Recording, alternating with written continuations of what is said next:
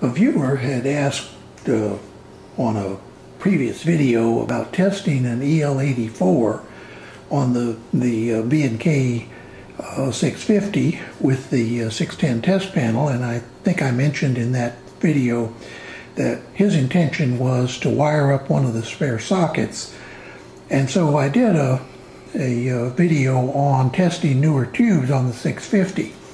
Well, that viewer, his name is Terrence, and thanks a lot, Terrence, sent me a tube to test and asked me if I would test it on the B&K 650, which I'm very happy to do.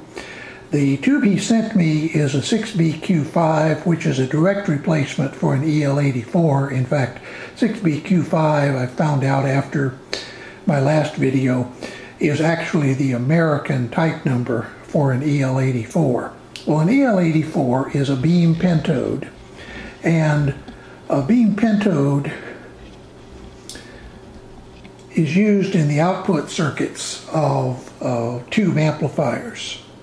Now, the EL84 was originally developed for use in hi-fi tube amplifiers, and there is a whole history there, and maybe if people are interested, I'll go back and resurrect some of the history of hi-fi amplifiers, the Williamson, the Ultra linear, all of the different circuits that were developed back in those days to try to produce a very linear hi-fi tube amp. But that's not what this is about. This is about testing tubes. And I thought that I might use it also as a little bit of a teaching lesson about tube testers. Now, here is the B&K with the EL84 inserted in the 610 test panel. The test panel is set up according to the directions. You see the little red dot there by the 6BQ5, and then across is the settings. So let's turn on the tester, let the tube warm up, and then we'll go ahead and test it. Here is the meter. I've waited about 40 or so seconds since the last segment, and I'm going to use it in test one position. There's only one test on this tube, and I have the sensitivity control set to the recommended value, which is 60 or 58. And you will notice that you get a reading on this tube barely in the good, but it is a good tube, and or at least it tests good on the B&K. The next thing that I would like to do is I would like to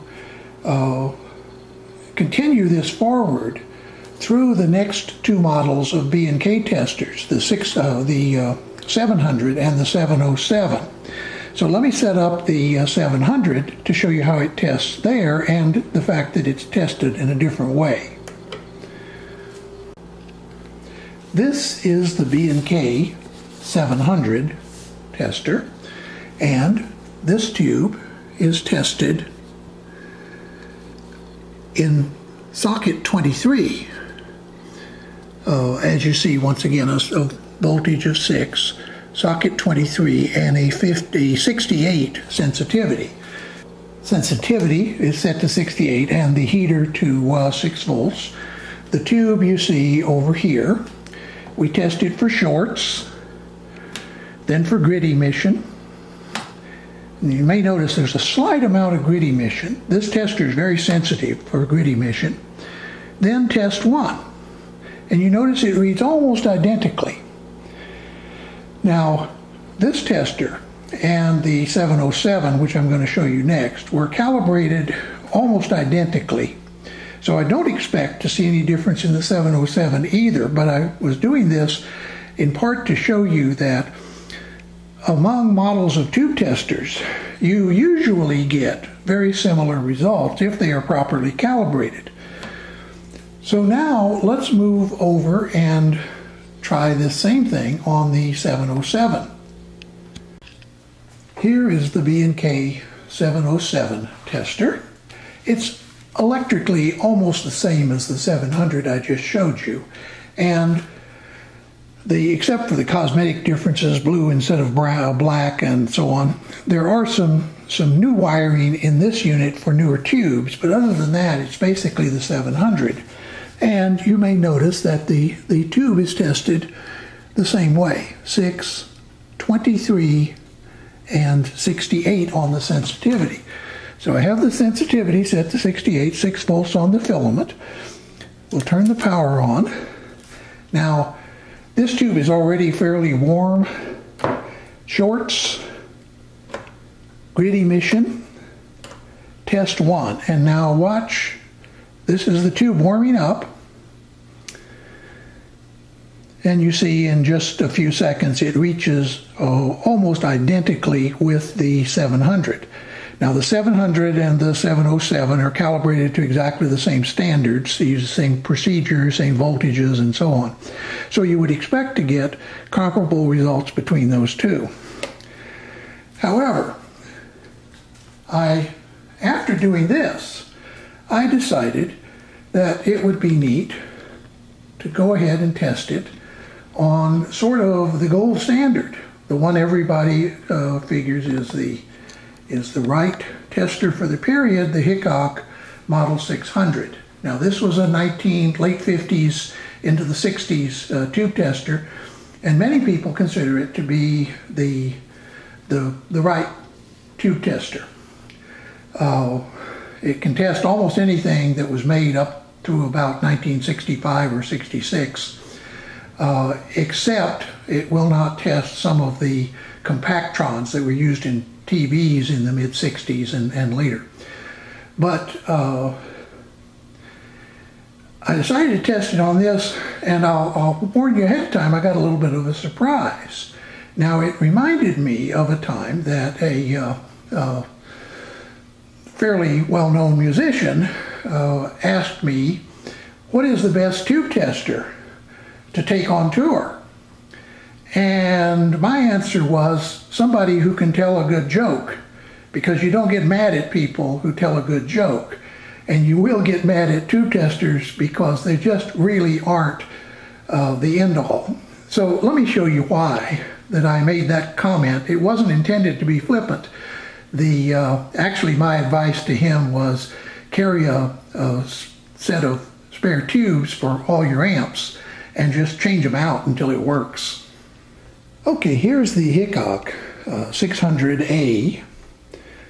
I'll show you the setup in just a second, but first, one of the first things you should always do when you have inserted the tube and got it properly set up, you turn the power on and then you do a line adjust.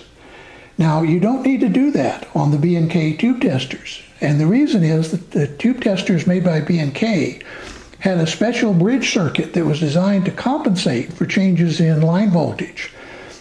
It works pretty good. There's nothing that's quite as good as setting a control, but it's a pretty good circuit, so they don't need this, but the Hickok you do. And you adjust it where up here you see it says line test, and you set it right on the line test line. That means that your calibration, which you also do at exactly that setting, will be good across a variety of tubes.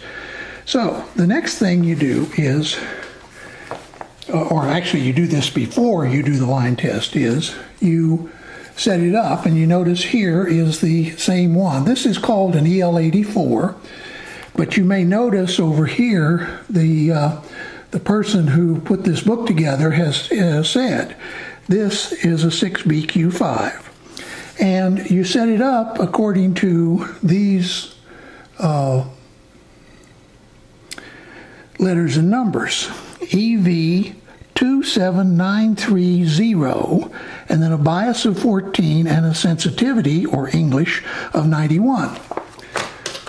So those are, respectively, EV, and then grid, plate, screen, cathode, suppressor. So once you've done that, you then turn the tester on and you go through a series of shorts tests. There are 5 of those. And then at the end of that process, you set this knob to the quality position and you press GM. Now, I don't know if you can see that, but it's very, very weak on this tester. So let's take a closer look at at how this tester is set up.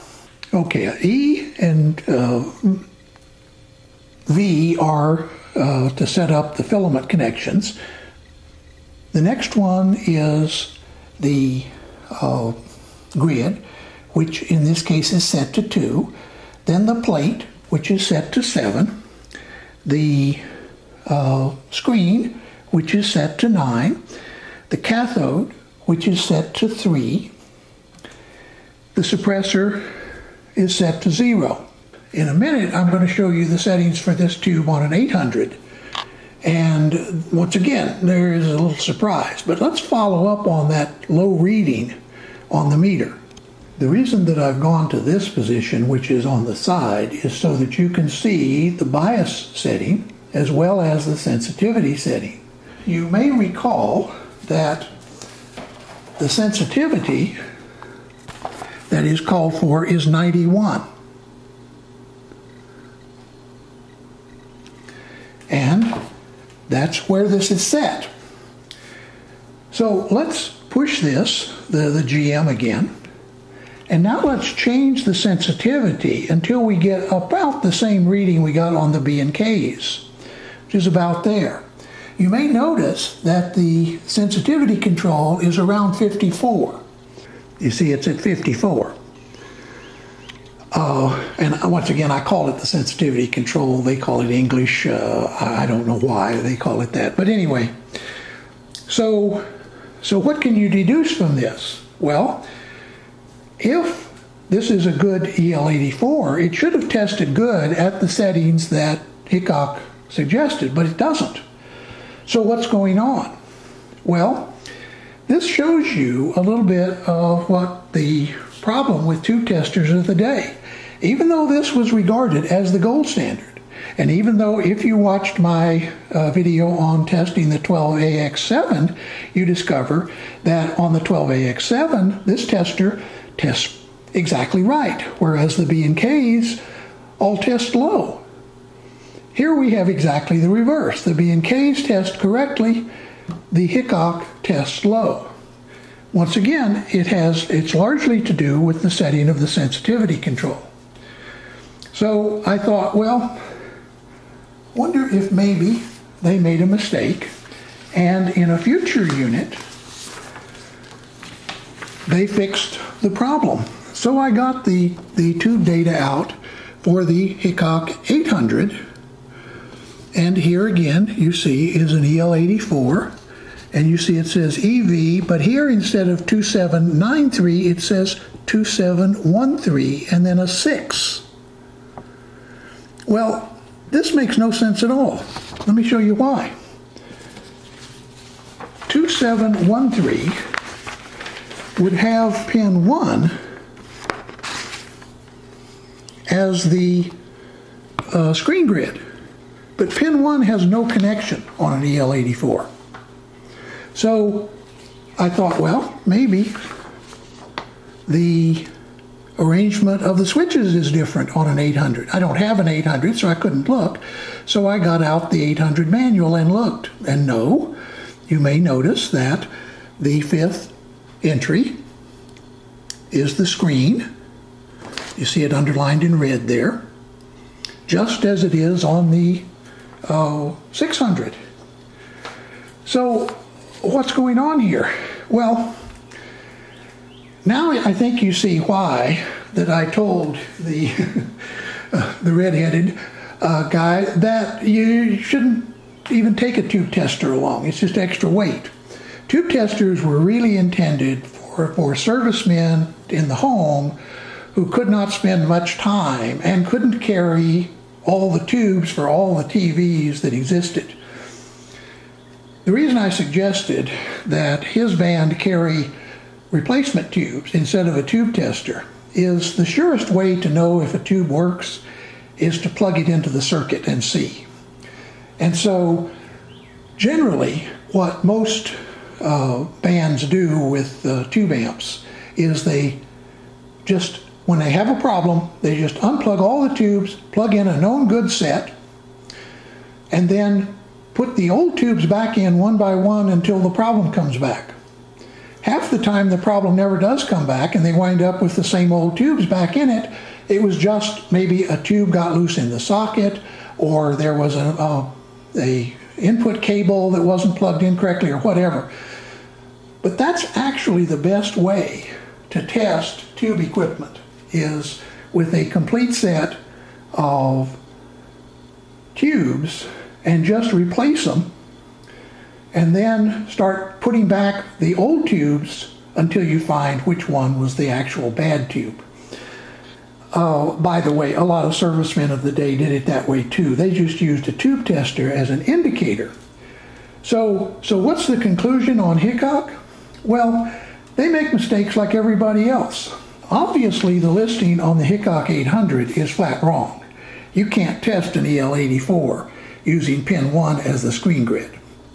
But the sensitivity control problem on the 600A may be that either somebody made a mistake, might have written down the wrong reading, maybe they had it at 51 and for some reason wrote down 91.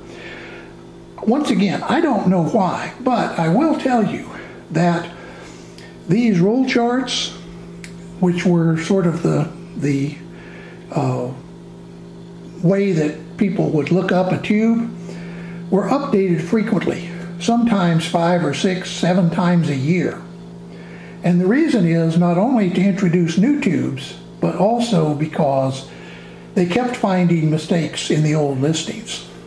So, I hope this has been instructive in knowing how to interpret what you read on a tube tester. Take it with a grain of salt.